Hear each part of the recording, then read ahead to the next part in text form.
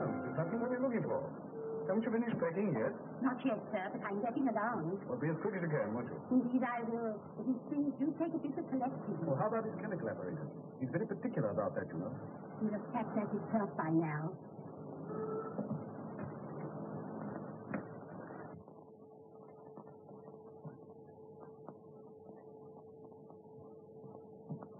Really, Holmes, this is too bad. You realize that my wife and the rest of the furniture will be here at any moment.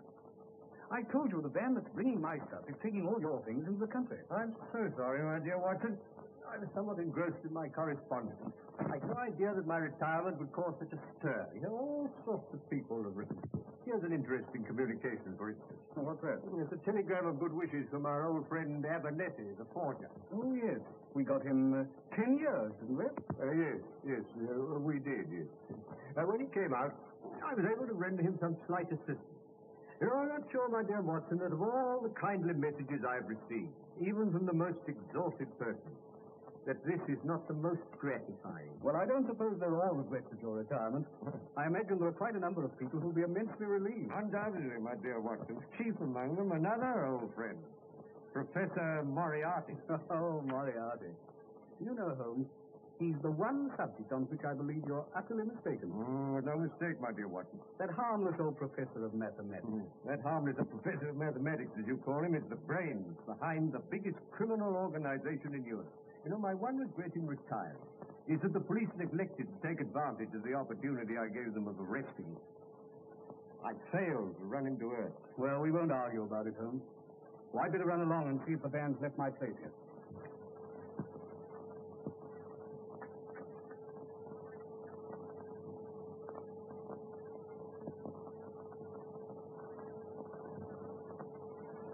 Excuse me, Mr. Holmes. There's a gentleman outside. Wants to see you very particular. Oh? What's the gentleman like? He's an old gentleman and very tall. Ask him to come up. Yes, sir. Another well-wisher.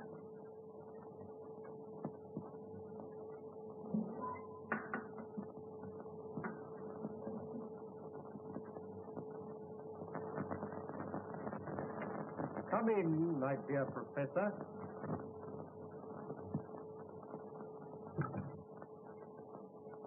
May I point out, Mr. Holmes, that it is a very dangerous habit to finger a loaded revolver in the pocket of one's dressing gown? Just a slight precaution, Professor.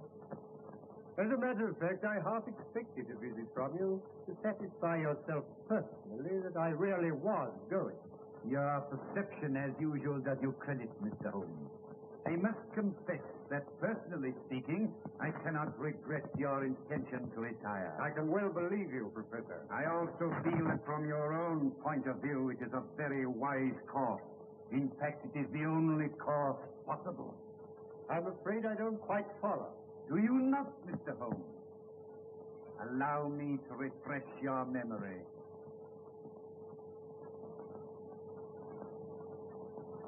Listen, Mr. Holmes. On the 4th of January last, you crossed my path. On the 23rd, you incommoded me. By the middle of February, I was very much inconvenienced by you. And at the end of March, I was seriously hampered in my plans. The situation, in fact, had become an impossible one. That was my intention. Mr. Holmes, it has been an intellectual treat with you. And I say unaffectedly, it would have been a great grief to me to have been forced to take any extreme measures. Danger happens to be part of my trade, Professor. Danger? It isn't a question of danger, but of inevitable destruction. Therefore, I say again, you are wise to retire. When you once get to the country, take my advice and stay there. And suppose I should reconsider my decision? You have my warning. I wish you a pleasant and permanent retirement.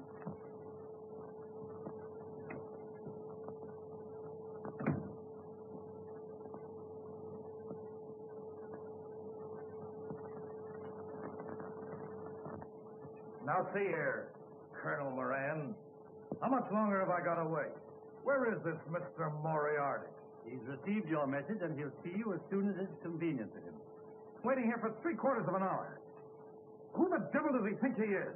If I may give you a word of advice, Mr. Balding, I should moderate your tone a little when you meet the professor. Is that so? Hey, you! Wait a minute! What devil's trick's this? No devil's trick. I only wanted to prevent your going before I had spoken to you. And who gave you the right to turn a key at me, huh? We needn't discuss that matter. I understand you have a proposition to make to me. Maybe I have. And maybe I've changed my mind. Why you kept me waiting? I speak to people when I choose, Mr. Holmes. Not to me, you don't. Unlock that door. Sit down. I said open that door. Sit down.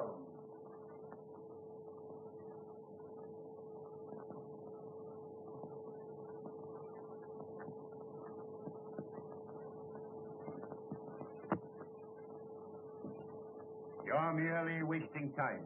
You traveled here on a false passport, and the American police would be interested to know your whereabouts. So you will do as you're told. Okay, Mr. Moriarty. I understand you represent an American society which is anxious to remove one of its ex-members, who is now living in this country under an assumed name. That is so. And you wish the aid of my organization. What do you propose to pay? $50,000. Reasonable. Now you will tell me all you know about this man, how you traced him to England, when he arrived here, and in what part of the country he was last heard of. Colonel Moran speaking. Yes, he's interviewing the professor now. Yes, we're quite satisfied with his credentials. It's simply a question of whether the professor decides to take up the case or not. I will take up the case, Mr. Balding, on one condition. Yes? That you place yourself entirely in my hands. Carry out my instructions implicitly and obey my slightest order without question. Very well. Good. You will now return to your hotel. You will make no move whatever until you hear from me. When's that likely to be? It may be a week. It may be a month. Rest assured you will hear from me. When I am ready, your orders will be delivered by hand. You understand? Yeah, I get you. Very well. You will now find the door open. Good day. Okay. I'm relying on you, Professor. Oh, by the way, don't forget...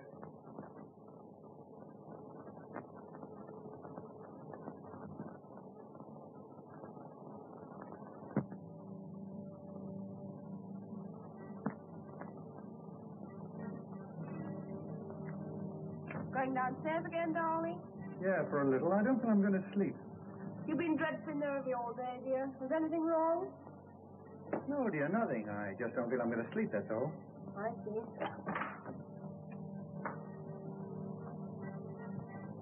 Hi, Jack.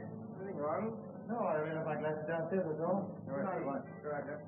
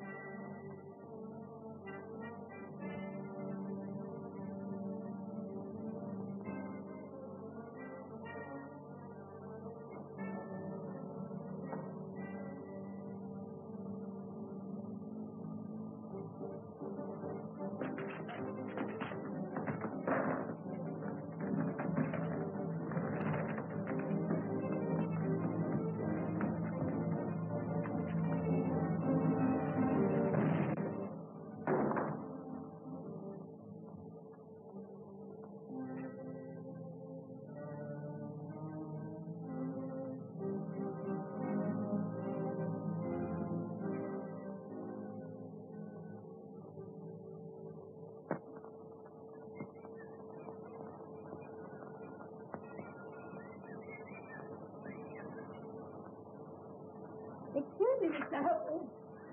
I'm so sorry, Mrs. Hudson. Is Mrs. Watson coming down with the doctor? No. No, she isn't. I gather that she's too busy in Baker Street. Oh, so it can only be the doctor. Yes. Is it or just the doctor? Oh. Here he is. Good morning, Holmes. Oh, my dear Watson. I'm delighted to see you. Good morning, Mrs. Hudson. Good morning, Doctor. Well, how are you? Oh, I'm much better, thank you, Watson. You're looking better. I hope Mrs. Hudson's seeing that you have proper meals.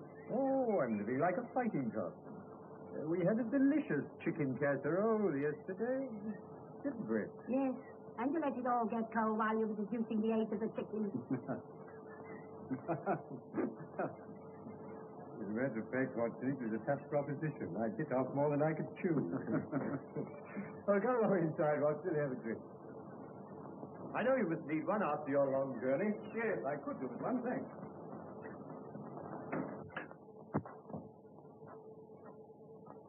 Oh, this is very nice, Holmes. You'll help yourself, Watson. Thanks. It's sulfuric acid. You're developing a curious sense of humor, Watson. So, how's over there? Well, you settled in comfortably in Baker Street? As far as I can see, we are, but Mrs. Watson doesn't seem to think so. Oh. No, you've been moving things about a bit. Yes. You moved your shaving mirror over to the fireplace. Yes, that's right. My wife has a dressing table where we used to have. How do you know? My dear Watson, you're a man of precise habits and considerable regard for your personal appearance. Yes, I observed that whilst the right-hand side of your face is closely shaved, the further we get to the left, the more careless your shaving appears. Till we come to the angle of the jaw, where it is positively suddenly. See, I deduce, therefore, that you placed your shaving mirror where the light strikes on the right side of the face. The bed must obviously be across the end of the room, therefore the fireplace is the only place left which could produce that result. Amazing, Holmes. Elementary, my dear Watson. Elementary. Oh, by the way, I've got a letter for you. Oh, thanks very much. Hello. This is interesting. No? This is a letter from Porlock. Well, who's Porlock? Well, it's rather difficult to say. It's a gentleman of many aliases. It wouldn't be of any importance except for the fact that he's one of Moriarty's creatures. Oh, I see, Moriarty. A link in the chain. It's a good way down the chain. Not a very good link.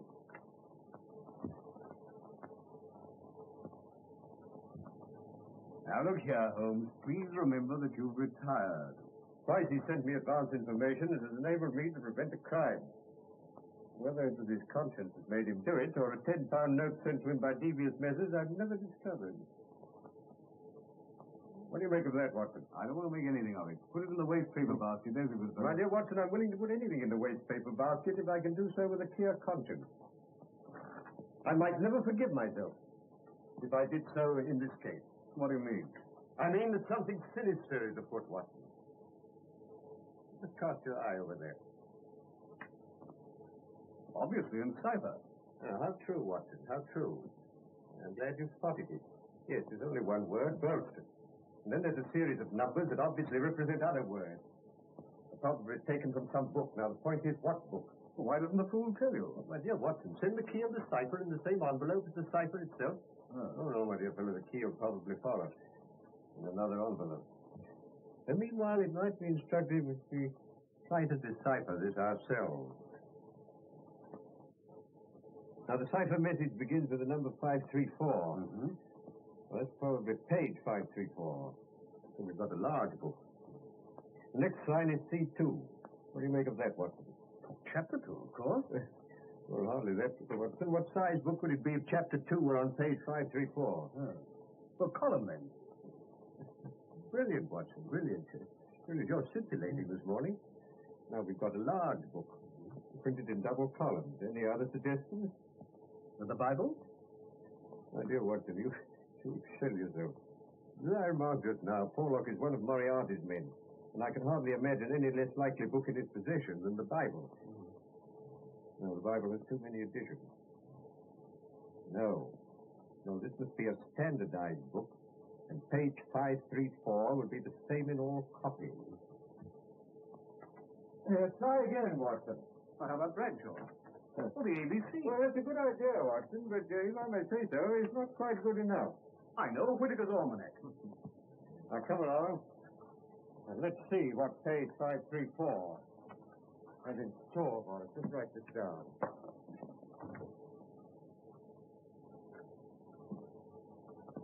Danger? Good, Watson, good. You got that down? Yes, capital. Owner? Birlstone Castle. What does it mean? It means, Watson, that some devilry is brewing against the owner of Birlstone Castle. Excuse me, Mr. Holmes. It's Inspector Lestrade. Oh, Morning, gentlemen. Morning, Lestrade. I told him he wasn't to come worrying, Mr. Holmes. But he said he would arrest me if I didn't let him in. That's all right, Mrs. Hudson. That's all right. You understand, Inspector, that Mr. Holmes is retired. You're not going to drag him up to London. Well, no, sir, I wasn't thinking of doing that. I called in to ask Mr. Holmes if he'd be good enough. Birlstone? Well, what's this, Mr. Holmes? This isn't magic. That's a cipher that Watson has just solved. Well, what's the matter, Inspector? Matter only that Mr. Douglas of Birlstone Castle was horribly murdered last night. What? Shot. Face completely blown away. So Porlock's message came too late. Porlock? Who's Porlock? And how can he prophesy murder? Campbell will postmark. Well, that doesn't tell us much. It tells you as much as you'll ever know, Inspector. I used to send him money to the Camberwell post office. Didn't you find out who called for it? No. No, I promised not to try and chase him. I gather he was of a rather shy, no, not to say retiring disposition. Well, we can't waste any more time. Will you come over to Birlstone with me, Mr. Holmes? On the way, I'll tell you all I know. We're not going far, then. About 20 miles. You'll be back for lunch. I forbid it. I'd sooner go myself than let you go. Excitement's bad for you. I appeal to you, Inspector. He really ought not to go. My dear Watson, I appreciate your thought in this. I wouldn't dream of going if I were not convinced that Moriarty is behind all this. Not your Professor Moriarty? Yes, Lestrade, Professor Moriarty. My dear Mr. Holmes, you're beginning to see his hand in everything. Porlock is one of Moriarty's men. Now, look here, Lestrade, I'll bet you my new beehive to your old bowler hat that you'll find that Moriarty's behind this Birlstone affair. All right, I'll take you. Good. This mistake well back into the past, Watson. I suggest these are the remains of the old outer fortifications. Yes, obviously. Well, I suggest, Mr. Holmes, that we should do better to go inside and view the scene of the tragedy. My dear Lestrade, I always think it wise to get one's bearings before proceeding into deeper waters. My dear Watson, what kind of a tree is it that comes to maturity and blossoms in water? No. This water is a recent addition. Makes it much more difficult to get out of the window. Yes, Watson. Or to get in. Possibly Mr. Douglas anticipated this crime. Inspector Griffith. This is Mr. Sherlock Holmes. How do you do, sir? How do you do? Oh, this is my friend, Dr. Watson. How do you do? How do you do? Well, shall we get in? By all means, Inspector. This is what it was done with, Mr. Holmes. I found it lying just there. There was no signs of a struggle except the peculiar position of that chair. Now tell me, who else besides Mr. Douglas was in the house at the time of the tragedy? Mrs. Douglas and Mr. Cecil Barker, a friend of the family. Here you are, Mr. Holmes. Dear me, these are dreadful injuries. Must have been at point-blank range. Whoever did this didn't intend to miss. Well, one could hardly miss with a sawn-off shotgun. American, Pennsylvania Small Arms Company. You'll observe that the triggers are wired together. We've got both barrels at once.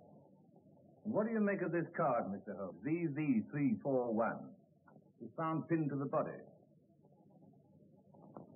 Rough cardboard. It's not written in this room. See, this was done with a broad nib. These are fine. What does it mean, Holmes? You say the drawbridge is raised every evening? Yes, about sunset. And the tragedy occurred about 11:30. Yes. Obviously suicide. We thought that at first, sir. You've observed, of course, that someone has been hiding here. There are distinct marks of muddy boots.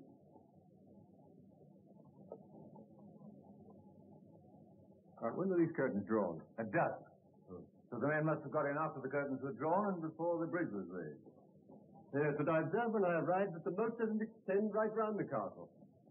The ruined tower at the end of the building is accessible without crossing the drawbridge. Yes, but the only way from the tower to this part of the house is through this solid oak door, which is always kept locked.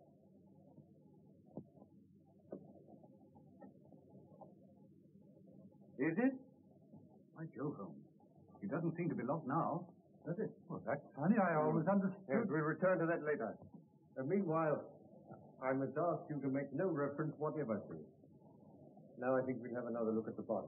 Oh, and I should like to have a word with that Mr. Cecil Barker. Very good, sir.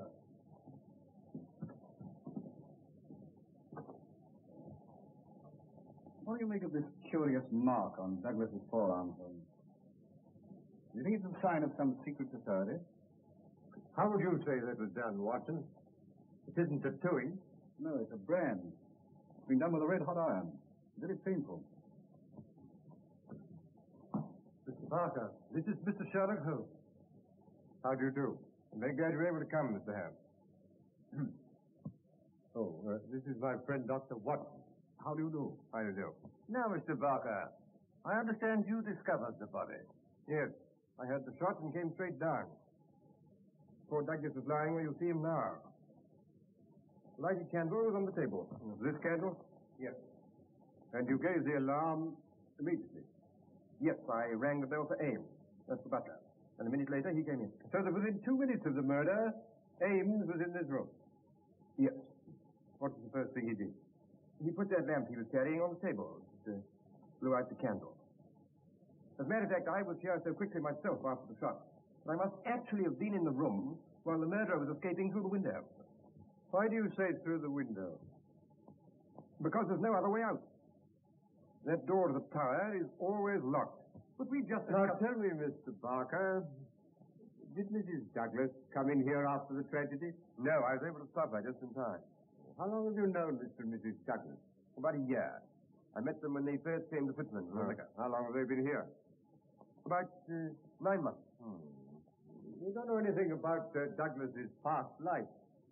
He used to live in Chicago. I never heard him speak of any secret society. Funny you should mention that. He never told me about it himself, but I always got the impression that he was a member of one, or an ex-member. You don't know what that mark on his arm was? No. I've seen it often, of course, but he never told me what it was. I never liked to ask him. It was one of the things that rather made me wonder about that secret society. Anything odd about his behavior at any time? Well, he hated meeting people. In Switzerland, he hardly ever moved from his chalet in the mountains. Rather made me wonder if somebody was after him.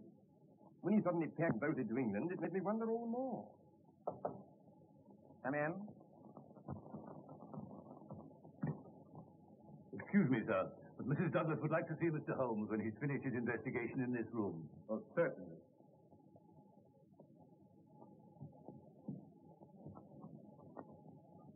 Mr. Barker, would you be good enough to tell Mrs. Douglas that I'll be with her in a minute? Oh, Ames? Yes, sir. As you're here, you may as well answer a few questions. Very good, sir. Regarding the tragedy, did you hear the report of the gun? No, sir. You know what these old houses are. Walls are a mile thick. Now, Ames. Yes, sir. When you entered the room, this candle was alight, I understand. Yes, sir. Where would Mr. Douglas have got it from? His bedroom, sir. Oh. I had orders to see that one was always on his bedside table. And you put this one there yourself? Yes, sir. I remember he told me his old one had burned right down, so I put in a new one. Oh, it was a new one? Yes, sir. It hasn't been relit since the tragedy? No, sir. I'll vouch for that, sir. Ah.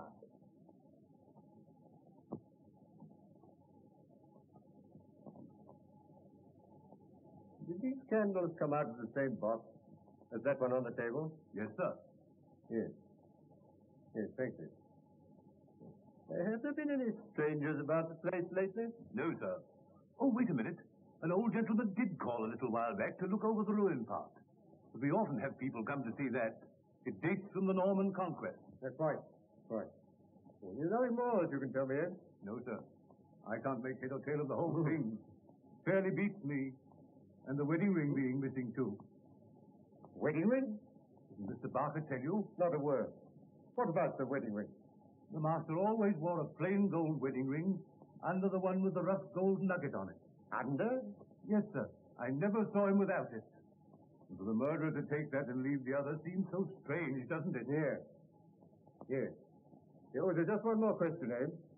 Did your master ever do exercises in the morning? Yes, sir. Every morning. As regularly as clockwork. Thank you. Thank you. Will that be all, sir? Yes, thank you.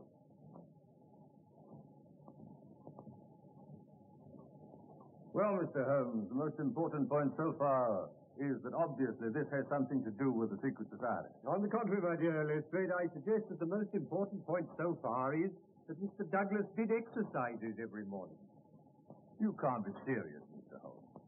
Mark you, I don't mind you asking all these questions about exercises and candles, but I can't see how they help to clear up what we're investigating. I've told Mrs. Douglas and Mr. Holmes will see her. Thank you. Now, I'd like to ask you one or two questions, if you don't mind. Yes, pleasure. Did you know Mrs. Douglas before her marriage? No. But you've seen a good deal of her since. What are you suggesting? I've seen a good deal of him. I'm not suggesting anything. I'm here to get facts. Did Mr. Douglas entirely approve of your friendship with his wife? I refuse to answer. I suppose you realize that your refusal indicates that you've something to hide? I've got nothing to hide. I can't help what it indicates to you. Now, look here, sir. It won't do any good to adopt that attitude. All right, I'm sorry. I know you're only doing your duty. As a matter of fact, I may as well tell you. Poor Douglas did have one fault, and that was jealousy. He liked my being here, but if Ettie, that's Mrs. Douglas, and I had too much to say to each other, he used to go off the deep end and say the wildest things. But I assure you that no man ever had a more faithful wife than Ettie or a more loyal friend than I. No doubt. Still, the fact that his wedding ring is missing rather suggests that the marriage and the tragedy were in some way connected. I've no idea what it suggests. If you're insinuating there's anything between me and Mrs. Douglas, you're on the wrong track, that's all. I don't think I have anything more to say to you. Any more questions, Mr. Holmes? Not at the moment, Lestrade, no. It immensely adds to the zest of an investigation when one is in conscious sympathy with the historical atmosphere of one's surroundings. May I commend this little book to your attention? History of Birlstone? Huh. I've got something better to do than to read that sort of stuff. Well, that's pity, Lestrade. That's pity, because you see here that this castle was erected in the 5th year of the reign of James I. And there are various associations of interest connected with this ancient building. I don't doubt it, but that's got nothing to do with us. Breadth of view, my dear Lestrade, is one of the essentials of our profession. Yes, well, as you don't seem to agree with me, perhaps we'd better go and see Mrs. Douglas. That's better. I'll show you the way. You can remove the body. Very good, sir.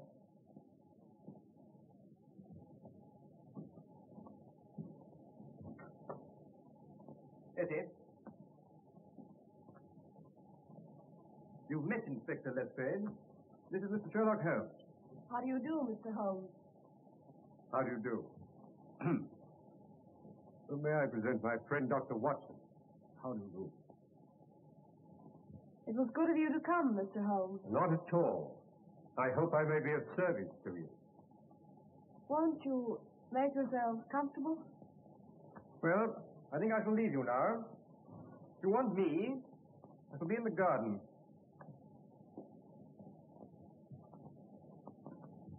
Now, Mrs. Douglas, I wonder if you can give us any help.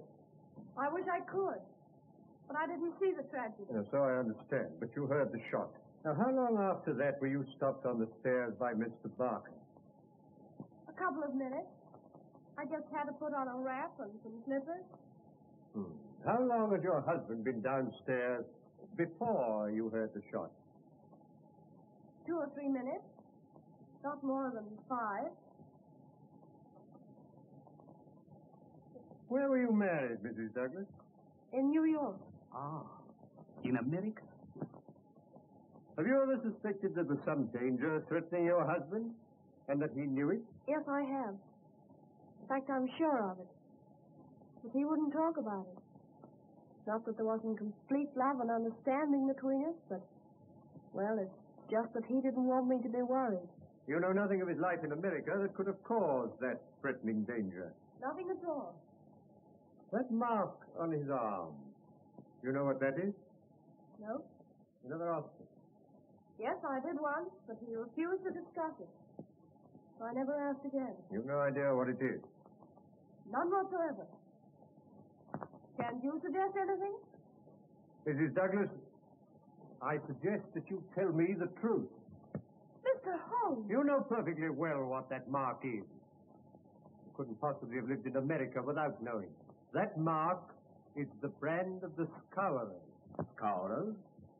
Yes, an American secret society which terrorized the coal districts of Vermissa, and which was broken up some years ago. Well, I'm bound to admit, Holmes, I've never heard of them. Now, I can well believe that, Watson, but I can't believe that Mrs. Douglas has never heard of the Scourers, because her husband was one. All right, Mr. Holmes. I'll tell you the truth. I think that will be the wisest course. I'll tell you the story of Vermissa Valley, the Valley of Fear. 2 years ago, I lived at Vermissa with my father. We used to take in boarders occasionally. And one evening, I went down to the depot to collect a package. And I met a young man who'd just come off the train. His name was Murdoch, and he was looking for lodging. The minute I set eyes on him, I knew he was the one man in the world for me. I told him about our place, and he said he'd call later. That evening, when I was clearing away supper, I heard a knock at the door.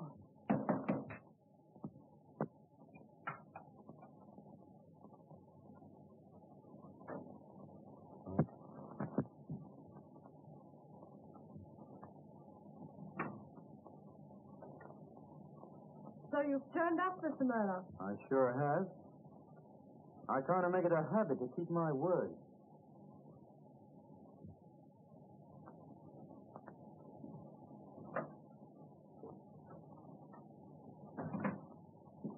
Who's that, Ettie? Someone to see you about a room, Dad. Ettie, so that is it. Mine's Jack. This is Mr. Murdoch.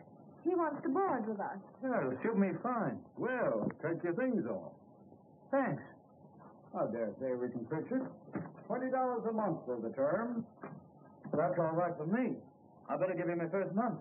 Okay. Will you come into the sitting room?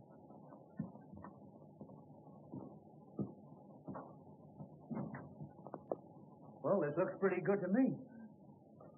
Won't you sit down? You know, I don't think I'm going to feel homesick. Oh, we'll try to make you comfortable. Don't you worry, Ettie. This is going to be more like home than any place I've been in since I come to the States. Oh, you're not American, then? No, as a matter of fact, I was born in England, but I've been here the best part of my life. Oh.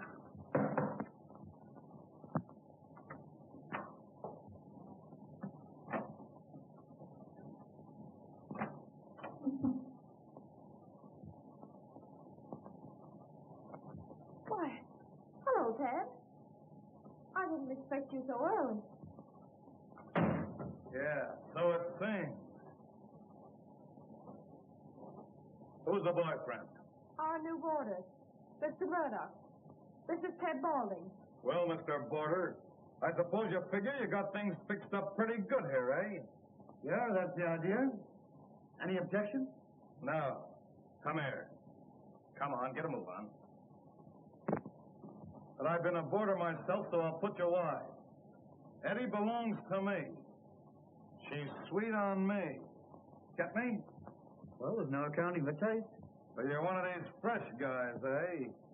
Well, don't get fresh with me, that's all. Ted, please. Just didn't mean anything. Oh, Jack, is it? Come to that already, eh? I think if you were to leave us alone, Ettie, we might get this thing straightened out. Listen, I know how to get this thing straightened up. You know what that means? No, and I don't care. Well, you can take it from me, you will. I'll be here tomorrow night, and I'll expect to find you gone. I wouldn't bet on that if I were you.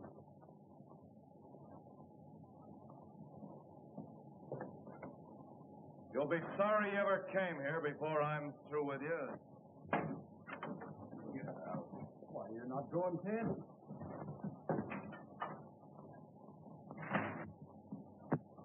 Say, Ettie, what's the matter with Ted? Oh, he's sore of Mr. Murdoch being our new boarder. Thought you should have a scare on your first night, Mr. Murdoch. Scare? You don't think I'm scared of that, do you? Most people are. Well, I'm not. Who the devil is he, anyway? He's one of the bosses of the Scowlers. The what? The Scowlers. A society of murderers and blackmailers. The ancient order of freemen, they call themselves. No baloney. The freemen are to be found in every town in the state. It's a society for charity and good fellowship. Not here, it ain't. It's just a murder gang. Well, then why don't they bring them to justice? Tell me that. Because no one dares give evidence against them. Juries don't dare to convict. The judge has to do as he's told, and the police are all square. Say, you're just trying to kid me. I don't believe a word of it. Aren't there 50 murders to prove it? Is there a man or woman in the valley who doesn't believe it? Well, you don't scare me. You see, you don't know me. And you don't know McGinty and his gang. McGinty, eh? That's queer. I've got a date with that guy this evening. McGinty? What have you got to do with McGinty? Well, I've got to report to him.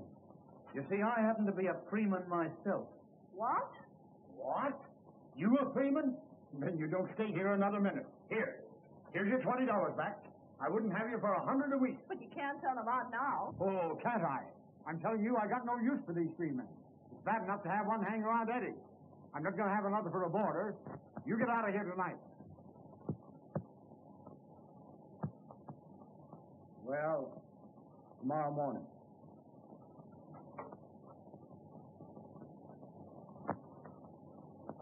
I'm sorry. That's all right. But don't make any mistake. I'll be seeing a lot of you. It's no good. With Ted Boulding. Tell me, Ettie, you're not in love with Boulding, are you? You're only afraid of him. If you'd have met me first, would I have had a chance? I wish you had been the first. That's all I wanted to know. Oh, Jack, I'll never believe anything bad of you. Not whatever happens. Well, I wouldn't be too sure of that, Ettie. Still, even a guy like me can be on the level with a woman. Well, I'll be getting down to McGinty.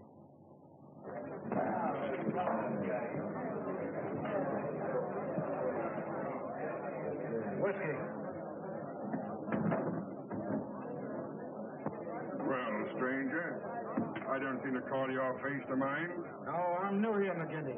Counselor McGinty, to you. Well, I'm sorry, Counselor. I was told to come here by Brother Scanlon, assembling 341 for Mrs. I drink your health and I'm better acquainted. Oh, it's like that, is it, Mr. Murdoch. I'd have to look a bit closer into this, Mr. Murdoch. We don't take people on trust in these parts. Let's have a little talk in private. Yeah. You mind stepping through that door there?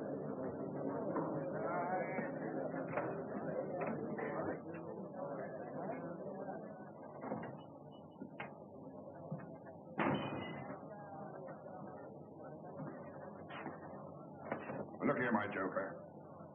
If I thought you were playing any games on us, it'd be short stripped for you.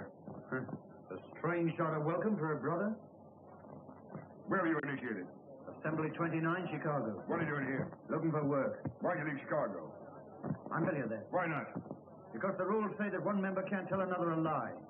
Oh, you mean the truth's too bad to tell, eh? Put it that way if you want to. Now, listen here, mister. You can't expect me as boss to let into this assembly an in for whose past I can't answer.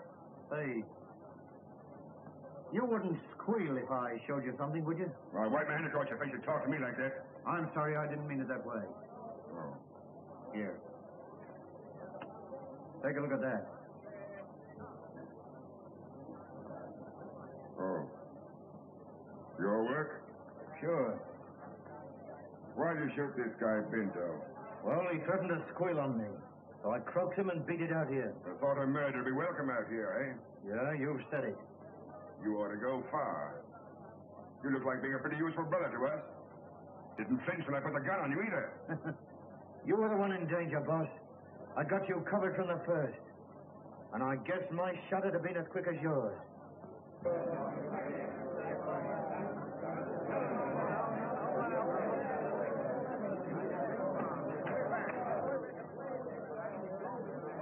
So you got here first, did you? I want to have a word with you about this man. Yeah, you say it right now while I'm here. I'll say it how and when I please. I'm content to leave it to you to judge between us, Counselor. Well, what is it?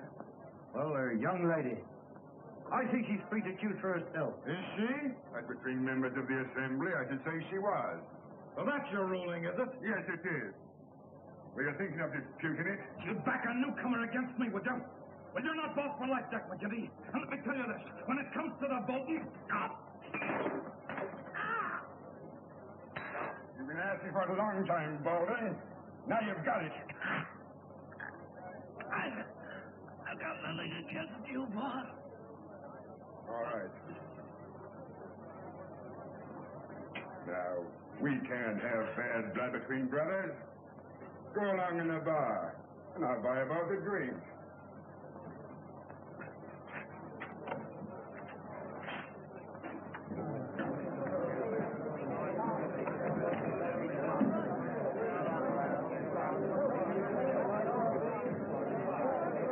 We've not met before. You're the new captain? You guessed it. I'm Captain Morgan. Oh, we can do without you. We got pleased enough of our own without importing any. Hello. Here's an old acquaintance. I'm no friend of yours or any other cause. You're Jack Murdoch of Chicago, all right, and don't deny it. I'm not denying it. Why should I be ashamed of my name? Well, you ought to be. What the devil do you mean? You can't pull that stuff with me. I'm Marvin of Chicago Central. We haven't forgot the shooting of Jonas Pinto. I never shot Pinto. Nice, impartial evidence. As it happened, we couldn't get any case against you. So you're okay with me just as long as you're on the level. Get me? Good night.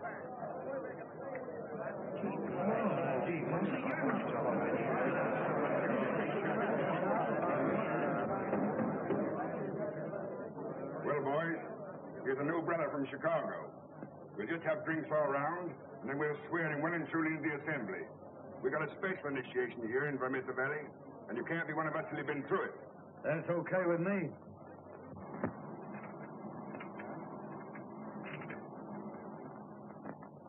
Okay. Brother Murdoch, can you bear pain? As much as anyone, I guess.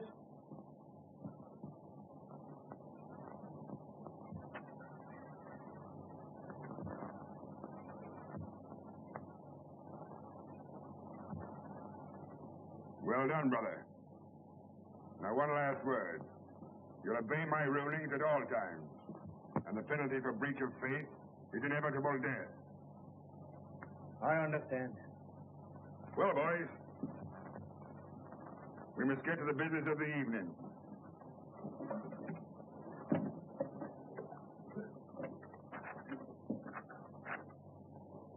There's a man in this town who needs trimming. And it's up to you to see that he gets it. I'm speaking of James Stanger, editor of the Herald. You seen how he's been panning us again in his dirty rags? Yeah. Why don't we bump him off? That might cause more trouble than we need ask for. But I guess you can give him a pretty severe warning. Will you take care of that, Bowling? Sure thing. I'll take Van Schust along with me. And you, Mansell? And, you, Gower? Okay. And, yeah. You'd better come along with us, Murdoch. We'll see the kind of stuff you're made of. That's okay with me. Come on, let's go.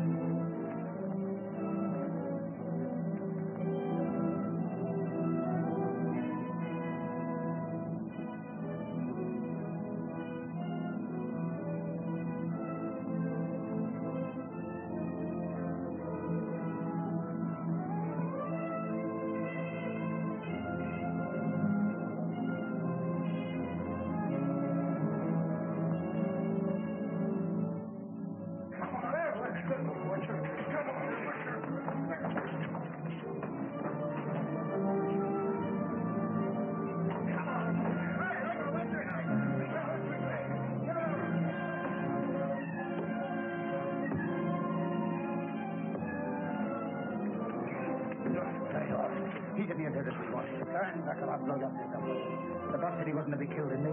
Yeah, that's all. Lay off, Welden. Come on, let's go.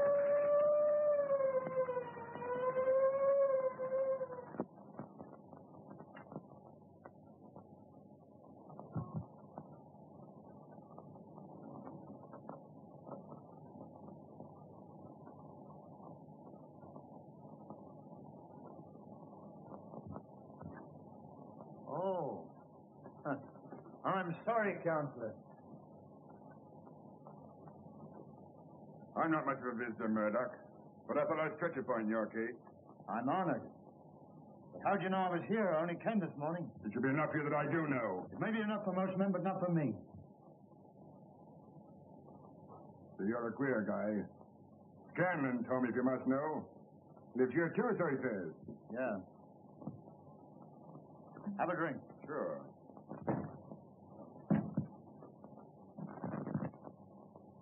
I thought you'd be getting into trouble, cooking Murdoch of Chicago.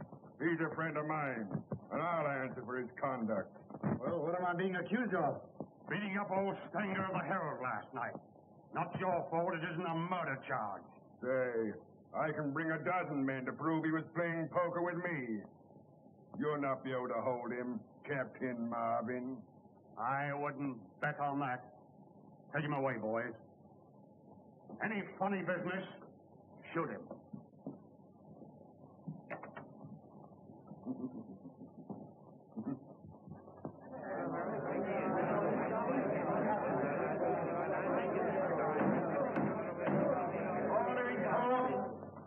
Do you find the prisoner, John Murdoch, guilty or not guilty? Not guilty.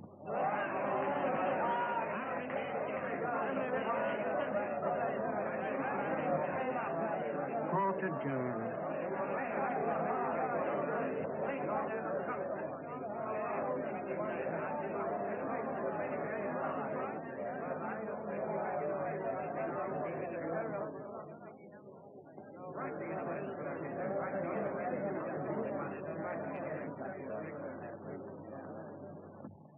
You see? I told you needn't worry.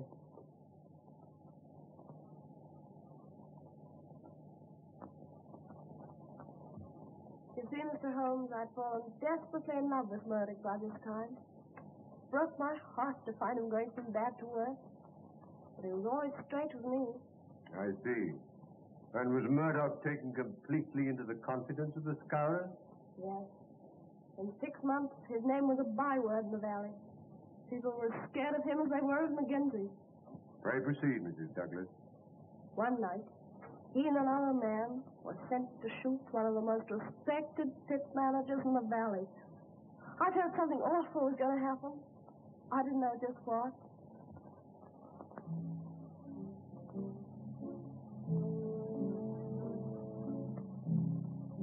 Tell the boys to scram. Okay, boy. Now then, Bowling. As soon as we get this going, you come back to these bushes and cover the door. He's got to come out when he finds a place of light. And where are you going? Don't be a sap. I've got to cover the back, haven't I? Come on, let's go. Okay.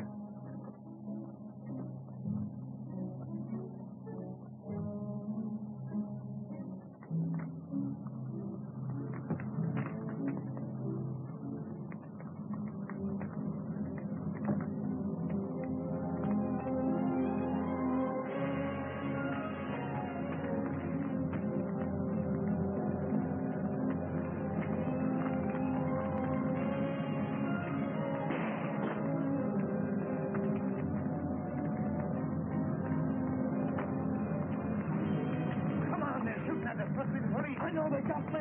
Oh, come on, then.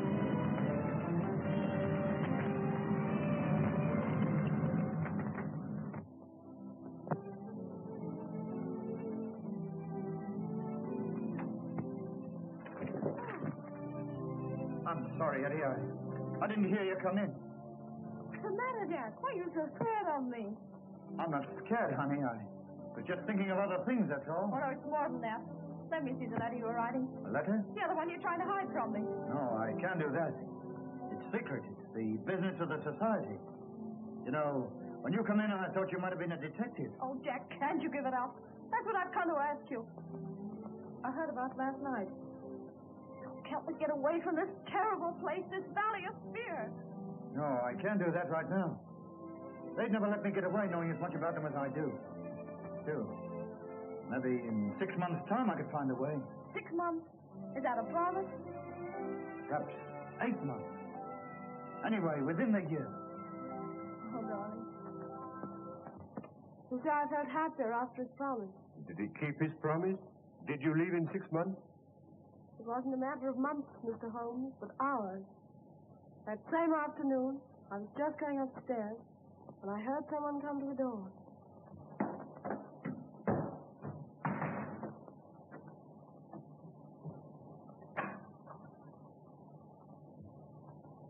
What's the matter, Jack? Trouble afoot. Police? Yeah. A Pilkington detective. Yeah, that don't mean anything to you, I know, but I'm too deep in this thing. I've got to get out. Tonight. And you want me to come with you? Yeah. I'm a strange sort of Romeo for a kid like you, but I'm on the level with you, Ettie. And we quit tonight? Sure. Is there any danger? Maybe we can stall the danger off, maybe we can't. Anyway, you be ready in case I come for you. I will, Jack.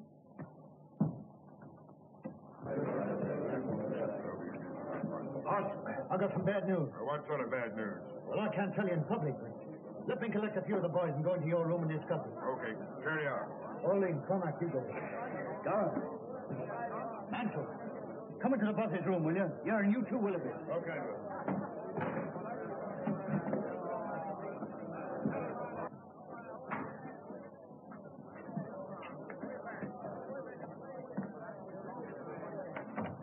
Boys, I've discovered something. Well, what is it? There's a fellow called Bertie Edwards among us. Well, he's a Pilkington detective. And he's collecting evidence against us that'll send us all to the gallows. You sure of this? Yeah, you can take it from me, but I'll give you the details later. Anyone know this guy by sight? Sure, I do. But if we act quick, we've nothing to fear. We got nothing to fear anyway. What can this man know about our affairs? Well, I hope you're right. But he's got the co-owner's millions at his back. Don't you suppose there may be some weak member among us who can be bought? Maybe he's got our secrets already. No, there's only one cure. That he never leaves the valley alive. For the first time, Balding, you and I agree. Well, do you want me to handle this, boss? Sure, but you better tell us some more about it. Well, the other day I met a fellow who said he was a pressman. And he offered me good money for inside stories of the Scars. Although his face was familiar, somehow or other I couldn't place him. I know now that was Bertie Edwards. I made a few inquiries and found out he was living at a place called Hobson's Patch, under the name of Steve Wilson. Well, we'll just bump him off quick. No, I've got a better plan than that. Well, what is it? I'll go over to Hobson's Patch this afternoon and locate him. I'll tell him I'm a scholar, and I'll offer him the secret papers of the society for a price. Only as I can't hand them to him in the street, he's got to come to my place to collect them. That'll fetch him. Well? Well, surely you can handle the rest yourself. Only once Mr. Bertie Edwards comes to my place, I don't think he'll leave it again alive, somehow.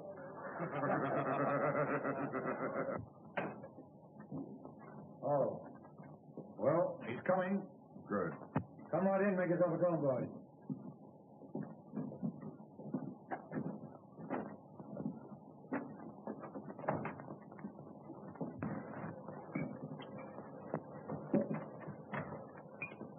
You think he knows much? Well, he's been here 6 weeks. He may have passed on quite a bit. But we'll make him tell us all about it. We'll have the truth out of Mr. Bertie Edwards if he has to cut his heart out to get it. Did he seem to send a trap? No, I got him on the weak point. Told him I'd show him all the papers of the Scars. Well, if we handle it right, they'll never be able to prove a killing. Nobody will see him come up to the house after dark. And I'll lay odds nobody will ever see him leave. Now, here's the plan. You boys all stay here, see? Bertie Edwards will be pretty heavily armed, so we got to take him by surprise. He's going to knock 3 times. I'll go out, open the door, let him come in. I'll leave him in the outer hall, while I come in here and get some papers or something and give you the tip. I'll go back, and while he's reading the papers, I'll get the gun off him. Then I'll give a shout, and the sooner you come in, the better. You're the one to handle him. Not one word of warning does he get till Murdoch has his hand on his throat. Okay, man.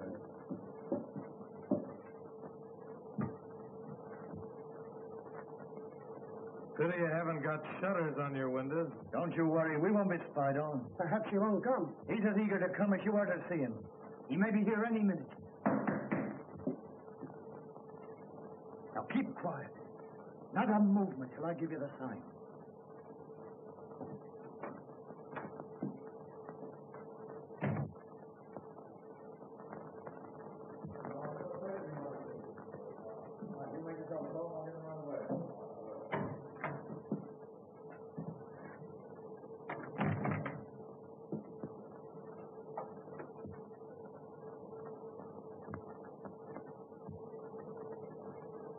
Well, is he here?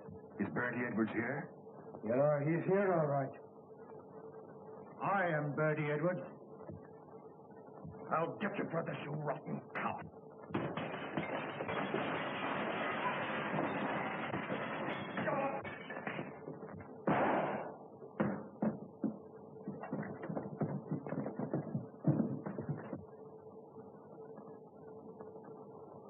There are 40 armed men around this place, so you can figure out what chance you've got. You dirty, stinking double-crosser. There's something I'd like to say to you fellas before we part. Next time we meet, you'll all be in the dark.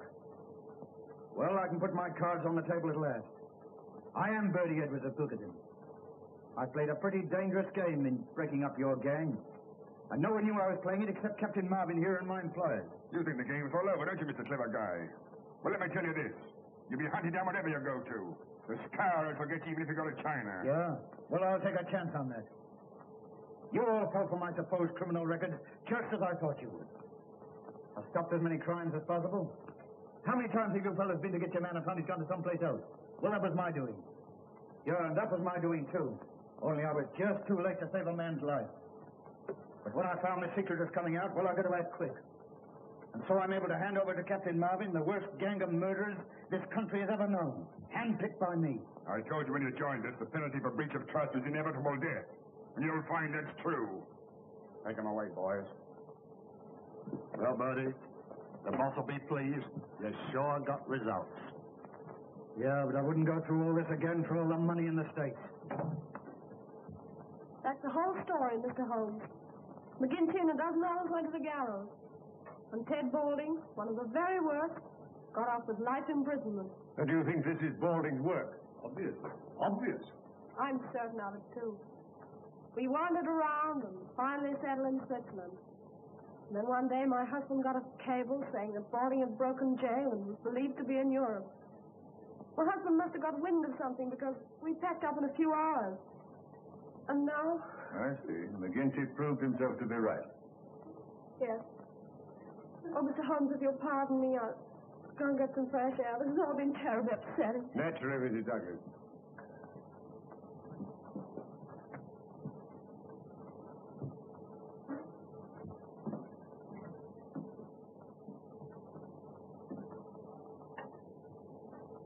Well, that's all as clear as crystal, Mr. Holmes. All we've got to do is to find Balding, and that shouldn't be difficult. Ah. They may even have got him by now. Well, I'm going to slip over to the station for a few minutes. I suppose you won't be leaving just yet a while. No. With your permission, no, not yet. That's all right. I'm afraid you've lost your beehive, Mr. Holmes. Nevertheless, you'll oblige me by taking care of that bowler hat of yours, Lestrade.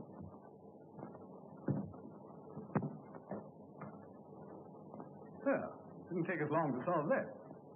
But I'm sorry for Mrs. Douglas. Strikingly pretty woman, don't you think? No, you see, I didn't notice. Really, Holmes, there's something positively inhuman about you at times. My dear Watson, I never allow my judgment to be biased by personal qualities. I can assure you that the most winning woman I ever knew was hanged for poisoning 3 little children for their insurance money. Oh, I see.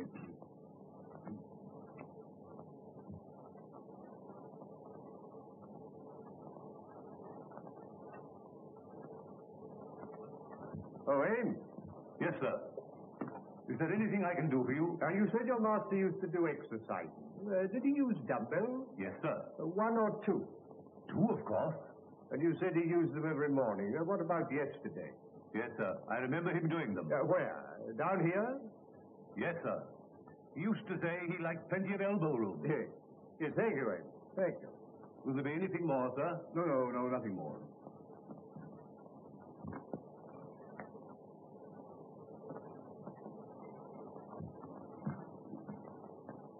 Seriously, Holmes, this is all very simple. What's to prevent our going home to lunch? Only that I'm rather concerned about the missing dumbbell, Dumbbell? Yes. Yes, I'm not referring to the good Lestrade, whom I'm aware has gone to the station, but to the equally solid article used for developing the muscles. One usually looks through them in pairs, my dear Watson. I can only account for one. Now, this is by no means a simple case. What complicates it still more is where does Moriarty come in? He doesn't. Balding murdered Douglas, and it's Lestrade's job to find him. My dear Watson, you appear to have forgotten that only this morning we decoded a message from one of Moriarty's men foretelling this tragedy. Oh, yes, of course. Yes, so we did. Well, what's the next step, Holmes? You can lend me your umbrella. Umbrella? Yes. But it's not raining. How true, Watson, how true. Nevertheless, I should like it. You brought the one with the crooked handle, didn't you? Yes, I left it in the hall. But that's a wretched weapon, Holmes. Take my revolver. No, my dear fellow. There's no danger. If there were, I'd ask for your help. No, I'm not thinking of doing any shooting, Watson. Just a little fishing. Fishing? Yes. Yes, I want to see what the moat has to offer us. Oh, I see. Fishing.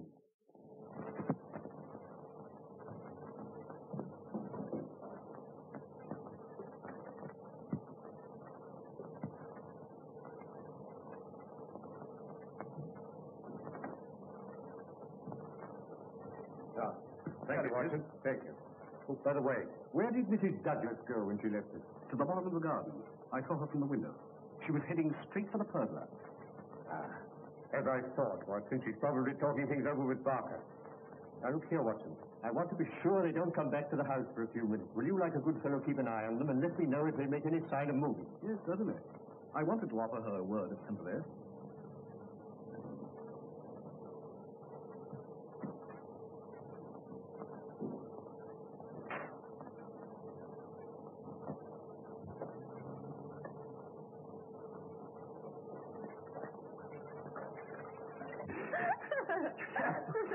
I don't know how I kept my face straight during my examination. Well, bitten off more than you can chew this time. You should have seen me as a broken-hearted widow. Do pardon me, Mr. Holmes. I think I'll take some fresh air. This has been so terribly upsetting. Oh.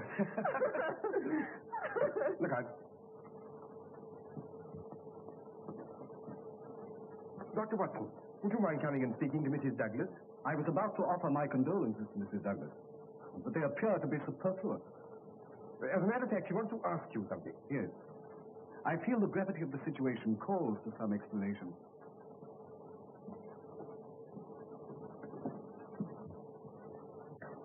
I'm afraid you must have thought my behavior very callous, Dr. Watson. Your behavior is not my business, Mrs. Douglas. But I must admit, I find it a little difficult to reconcile with the circumstances. What did you want to ask me? If I was to tell Mr. Holmes something in confidence, would he tell the police? I can't answer that. In other words, is Mr. Holmes working with the police or on his own? That I can't answer. Well, could he get rid of the police? Tell them he was satisfied and send them away? Certainly not. Mr. Holmes is an independent investigator, but I feel certain that he would withhold nothing from the officials that might help to bring the criminals to justice. If you require any further information, I refer you to Mr. Holmes.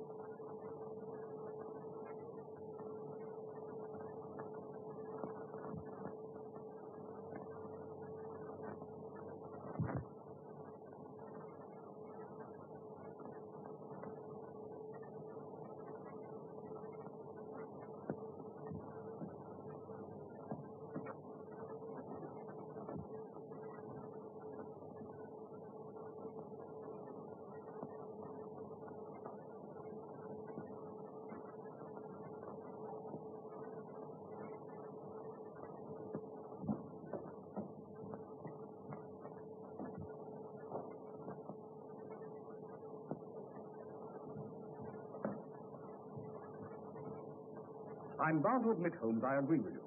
This case isn't so simple after all. On the contrary, my dear Watson, to me it becomes clearer every minute. But don't worry.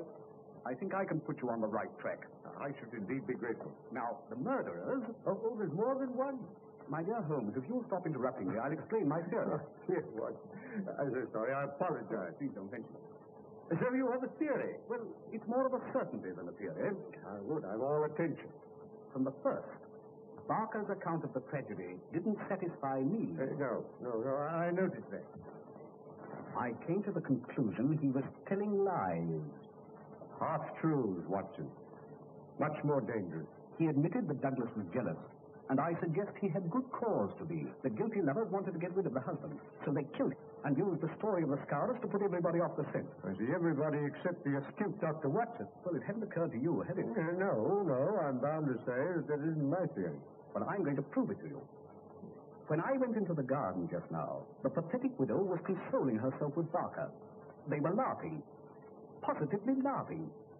That confirms it, doesn't it? Yes, that confirms it. And what's more, she wanted to ask you something in confidence. No, Watson. No. I want none of their confidences. It's always awkward when it comes to an arrest. Then you agree with me. You think they're the murderers. Oh, dear Watson, there's an appalling directness about your questions at times. It's not so hard as you may think, Watson. You remember that I was puzzled about Douglas only using one dumbbell? Yes? Yes. I found the missing one. Then everything's all right. And it's led to a discovery which has solved the whole problem. Solved? As we've been listening to a tissue of lies, Watson. The whole story of the tragedy as told by Barker is a lie. And as Mrs. Douglas supports it, she must be lying too. Now, Barker swears that when he entered the room, he found Douglas lying dead with this candle burning on the table. He also says that immediately, no, mark it, Watson, immediately he rang for Ames, who entered the room carrying that lamp and at once blew out this candle, all within the space of 2 minutes. Ames corroborates this. But he also says that the candle which Douglas brought down from his bedroom, this candle, was a new one, out of the same packet as these. Now, what sort of a candle is it, Watson, that burns that amount in a few minutes? By Jove, Holmes, I believe you've got it. And moreover, if Barker's story were true, the assassin had less than a minute in which to remove 2 rings and replace one. Remember, the wedding ring was under the other one. Pin that card to the body, cross the room, and make good his escape. No, Watson, it's false every word. Oh, that's a kindly thought, Ames.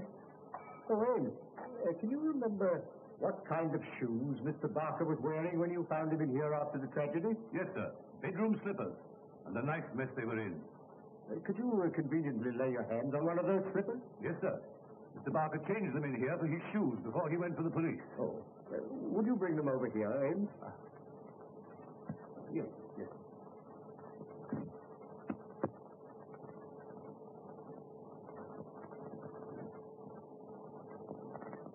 Here they are, sir. Thank you, Ames. Thank you. You needn't wait.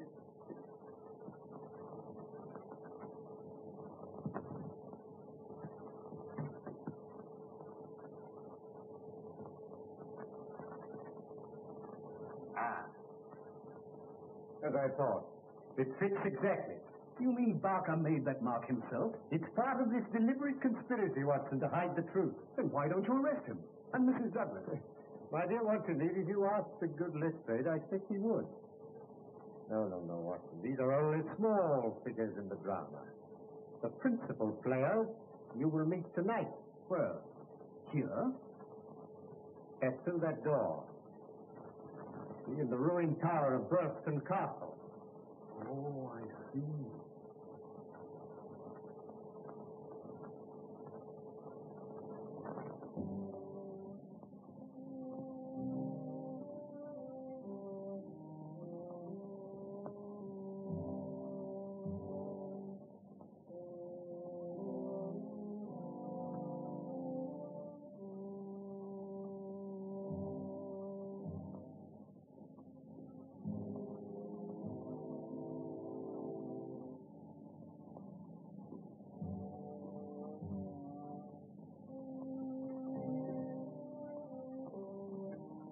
What's the idea, Mr. Holmes?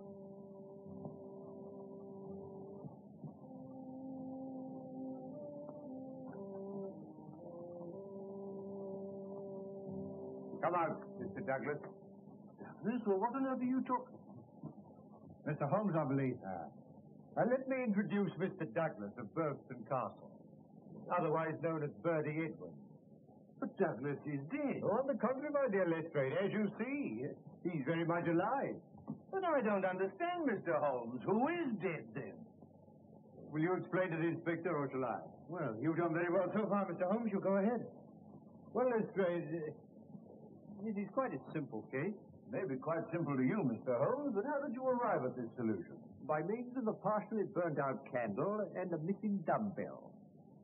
Now, the candle proved that Barker had been in the room with the dead man for at least 40 minutes before he gave the alarm.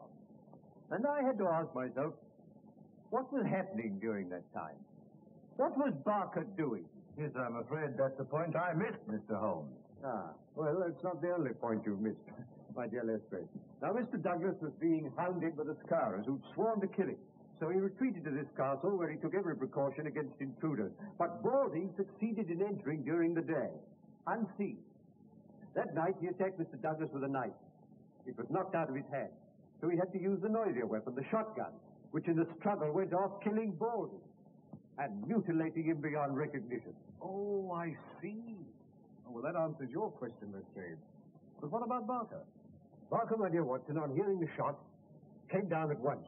And in order to put the Scarers off the scent, they dressed Balding in Douglas's clothes.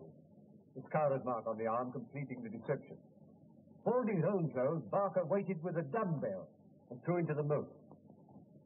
Douglas then got dressed, took some food, and went into hiding. And that's what happened, Watson, while the candle was burning down.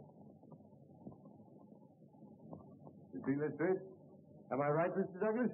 I can certainly hand it to you, Mr. Holmes. Yes. Yes, you came across one little difficulty, however. When you placed that gold nugget ring on Balding's finger, you intended to place your wedding ring there also, eh? But you couldn't get it off, could you? No. Though I've been in a country where wedding rings slip off pretty easily, mine wouldn't.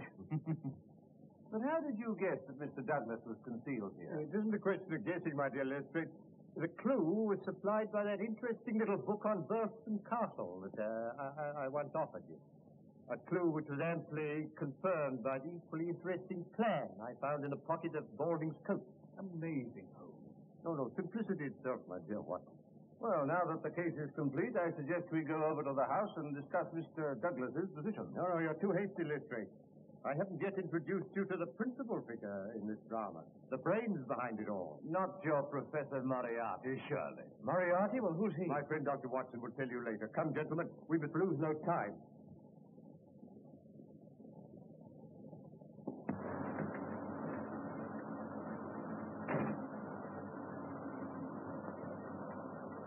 Keep her running, Moran. I'll bring Balding back in 5 minutes. Look here, Mr. Holmes, you can't expect me to believe in this Moriarty theory of yours. Moriarty's no theory, Lestrade, but a very great fact. Oh, well, we owe you a good deal. I suppose I must humor you. The catching of Moriarty will be the triumph of Sherlock Holmes. Quite apart from you losing your hat, Lestrade.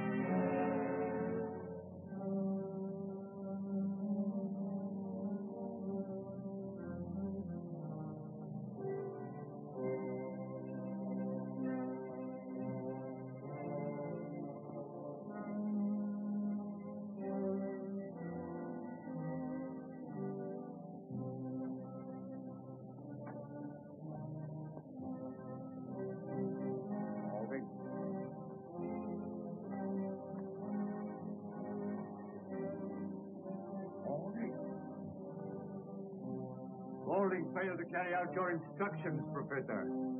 Oh, you're in this, are you, Holmes? Well, I warned you.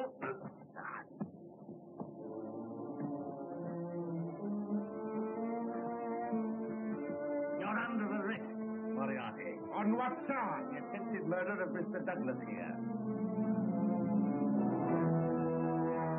Our paths have crossed for the last time, Moriarty. Put the handcuffs on him, Lestrade.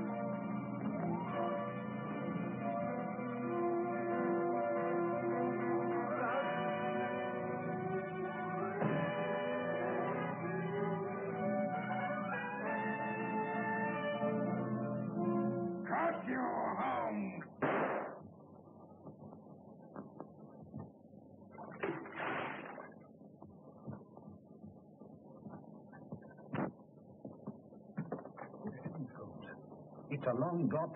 Yes. It is rather more than that required by law, I fancy, my dear Watson, but equally effective.